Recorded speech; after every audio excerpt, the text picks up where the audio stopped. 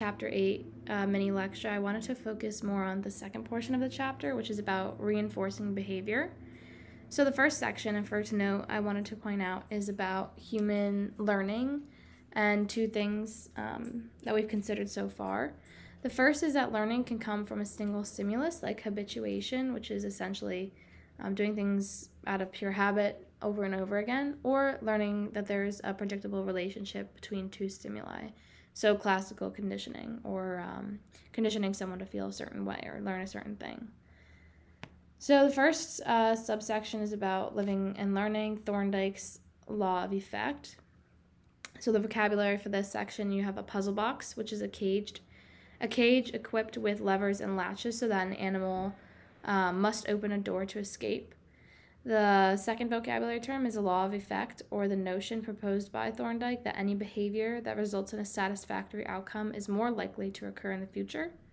And then you have behaviorism, which is the perspective that psychologists should study only observable behavior and not subjective mental events. So Thorndike was interested in how we learn, and he couldn't use humans in his graduate studies, so he used animals instead. So he used the puzzle boxes for studying. There was lots of trials and errors, and he concluded that animals solved puzzles by trial and error, moving randomly until something worked. Essentially, the learning process was a gradual and incremental instead of sudden and insightful, as he found. And then to explain the trial and error learning, it was the law of effect, or I think the definition's right up here. So yeah, so the way that he explained trial and error learning was through law of effect.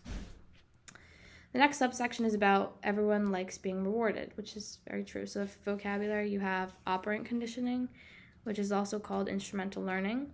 It's a form of associative learning in which the likelihood that an act will be performed depends on the consequences that follow it. Then you have an operant conditioning chamber, also called Skinner's boxes. So they're cages in which animals can learn to do a simple task, such as press a bar and obtain a reward. The reinforcer is a stimulus that appears in response to behavior and increases the probability of that behavior reoccurring. Shaping is the process by which a subject is readily provided with a reinforcer. And superstition is the false belief that a particular behavior will bring about a stimulus or event. So B.F. Skinner sought to standardize testing in order to vary conditions and see how they affect learning. And his subject's behavior operated on the environment and controlled what would happen next, which is operant conditioning. So operant conditioning chambers were Skinner's chambers, or the boxes, where subjects would obtain the reward. And the final subsection I want to note is reinforcement and punishment, and how they can be positive or negative, actually. So the vocabulary for this is pretty much explaining it all, but positive reinforcement is the addition of a stimulus following a behavior, which increases the likelihood of that behavior. A negative reinforcement is the removal of a stimulus following a behavior, which increases the likelihood of that behavior.